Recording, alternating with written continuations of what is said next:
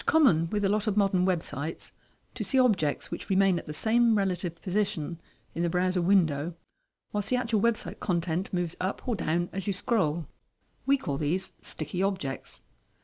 And they are usually things like social network icons which link off to sites like Facebook or Twitter, or else some kind of easy to find navigation link that you want your users to always have visible and close to hand. To make an object sticky, right-click on it and choose Web Sticky Stretchy from the menu. This will bring up the dialog.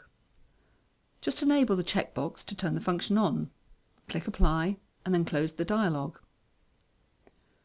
Now back on the workspace, position your sticky object where you want it to appear in your browser window.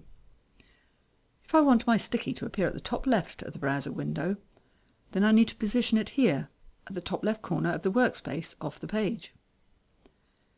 If I want it to appear at the top right, then position it at the top right.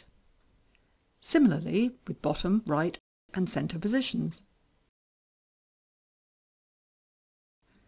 If you want your sticky to appear at the top half of the actual web page, then the distance between the sticky and the top of the page determines the distance from the top of the browser window in the published page.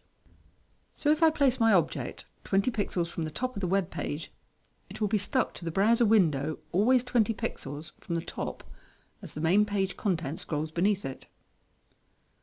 The same goes for the bottom. So again, placing the sticky 20 pixels from the bottom of the page will make it stick 20 pixels from the bottom of the browser window. Use the web preview buttons up here on the toolbar to see what your stickies will look like before you publish them.